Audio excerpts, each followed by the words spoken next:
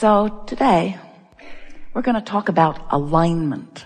We've been calling this gathering the art of allowing for a number of years. And the reason that we like that title so much is because it speaks to what your true power is, and it speaks to what your true path to that power is. Because if you care about discovering and practicing, it's why we call it an art. It's something you work at until it clicks into knowledgeable place for you. When you practice the art of allowing, what is it that you're allowing? You're allowing your alignment with the source within you. You're allowing your resonance with the energy that creates worlds. You're allowing your vibrational alignment and resonance with all that you've been asking for. The way we've been describing it to you in as simple terms as possible is that in your physical form, you are an extension of that powerful non-physical energy. And you came to explore the leading edge contrast for the express purpose of finding more leading edge. Because as eternal beings, you know, new thoughts are important, new ideas are important, new desires are important, new reasons to summon energy are important. And you also know that you can't stand still, that you can't stand in satisfaction where you are. You must keep reaching forward. You must keep reaching into more. So you came as an extension of source energy, intending deliberately to explore the variety that surrounds you, knowing that by knowing what you don't want, you would know more clearly what you do want. And you knew that contrast would be there for you to see and to choose from in every moment of every day. And so you came forth to explore, and every time you explore, even in something that is really known to you, you are still refining it and coming to further conclusions about how it would be better still. The improvement never stops, because that is what life really is about. Not because it's broken and needs to be fixed, but because it's eternal and will always be in the state of becoming.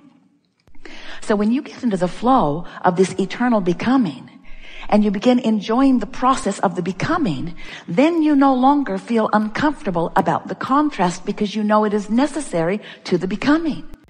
We want you to know that there are always reasons to want more, that you are always refining, and that when you have that knowledge, that attitude, that nothing has ever gone wrong, it's just another door opening for more to come to you. That is the reason, in fact, that you come back again and again and again. You don't say, I'll go forth and this time we'll get it right. We'll decide what politics are right. We'll decide what religion is right. We'll decide what is the proper way to raise children. We'll decide what is appropriate food to eat. We'll get it all decided and we'll write it down. Maybe we can get God to write it on tablets and put it somewhere. We'll get it all written down, and then we will come forth and we will find a way of complying with what has already been decided. We will be obedient. And we say, you will be bored. And you would really be dead, and there is no such thing as dead. You would be finished if you did not have the opportunity to explore and come to your own personal new conclusions about what you want. Life would not flow through you. And what we want to convince you about is that once you come to those personal conclusions, no matter how broad or narrow or important or unimportant you deem them to be, once you come to those important conclusions, once you come to a decision about something that you want, the energy that creates worlds lines up behind you, lines up to support you, lines up to fuel you and feed you, in the same way that the energy that creates worlds, because this is how it works, you see. You are a leading edge creator, and you are meant to come to new decisions. So whether you ever hear this from us or anyone else or not, it really would not make any difference, because it doesn't stop it from happening just because you're unaware of it. Just because you don't know that you're a leading edge creator doesn't mean that you aren't. And just because you don't know that you are a vibrational creator doesn't mean that vibration is not responding to you. And just because you've never heard of law of attraction doesn't mean that it doesn't consistently respond to the vibration that you're offering. All of those things are happening even in your ignorance of them. We call that creating by default.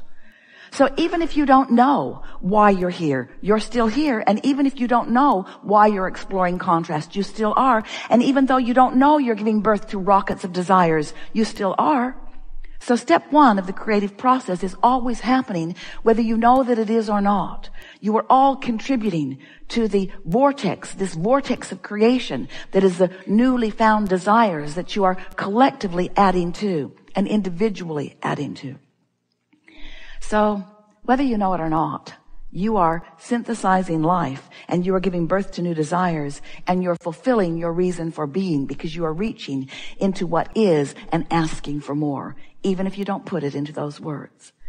And the source within you is always doing its part by riding the rocket of your desire, holding fast to the new idea and finding vibrational resonance with it and focusing completely and singularly upon it, meaning no split energy, holding it for the ready manifestation that you are calling fulfillment of whatever it is you've been asking for.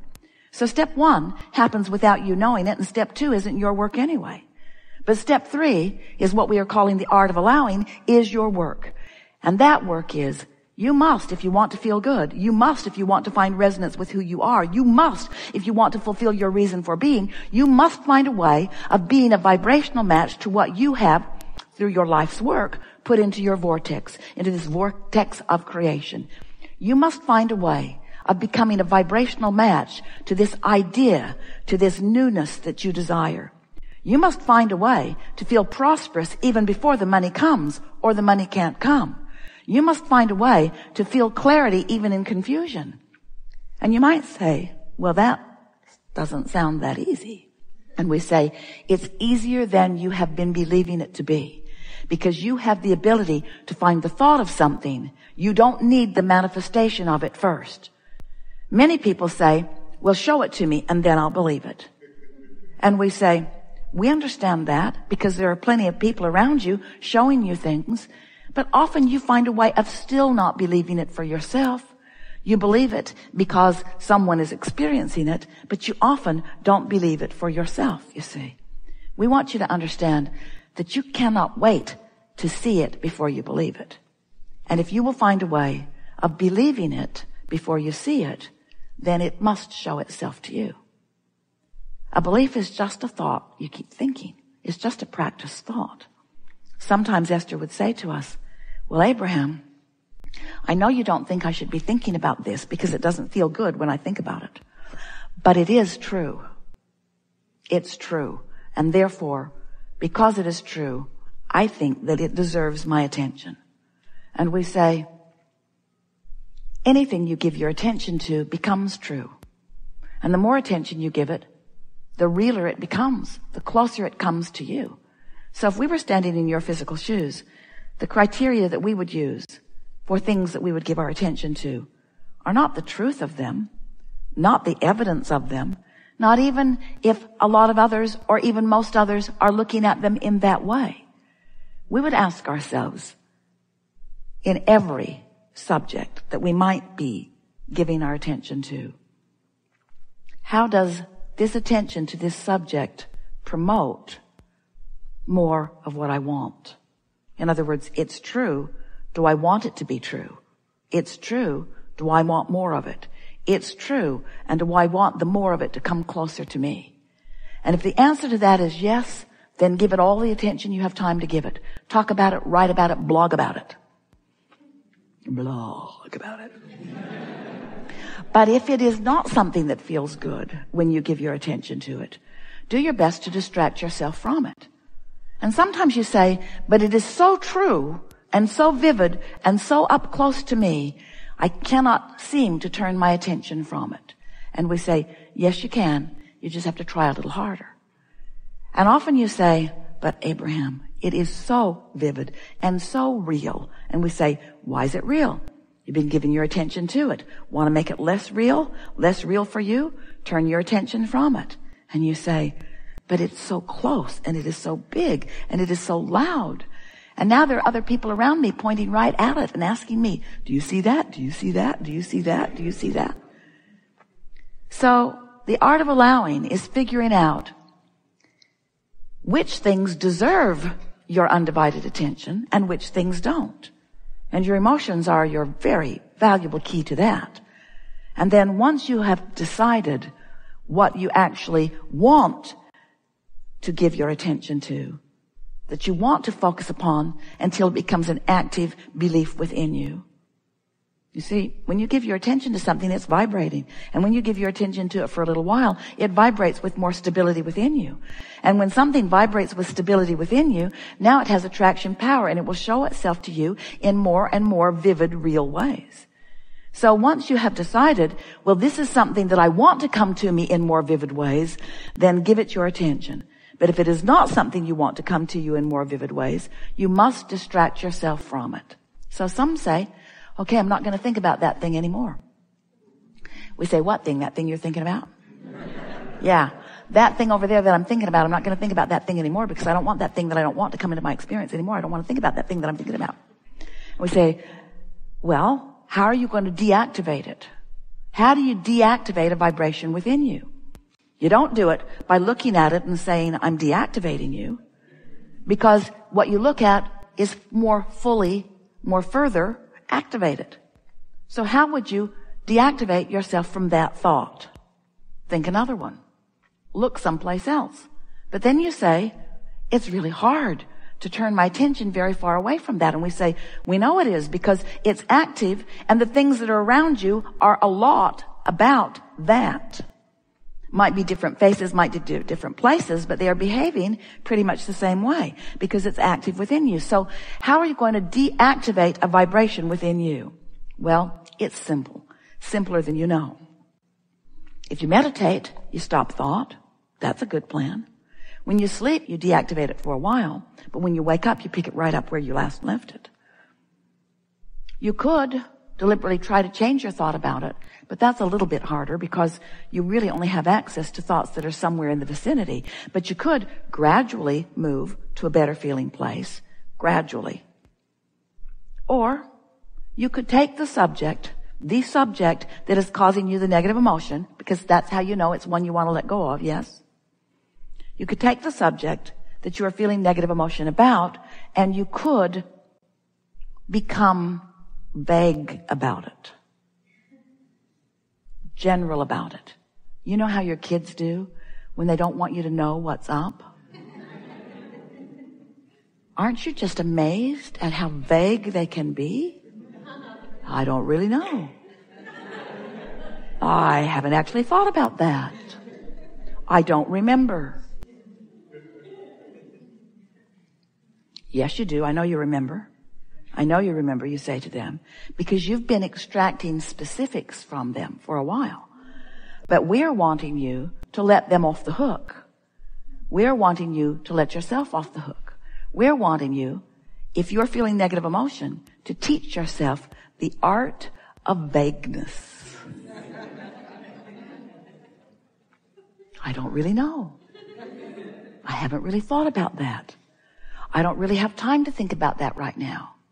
I don't need to think about this right now. It'll be all right. Don't worry about it, Mom. Don't worry about it. It'll be all right. If you can practice the art of vagueness on subjects that make you feel negative emotion, and the art of specifics on subjects that do make you feel good, you will have figured deliberate creation out precisely, because that really is all there is to it. The more you talk about unwanted things, the more specific they become within you. The more specific the vibration of them is.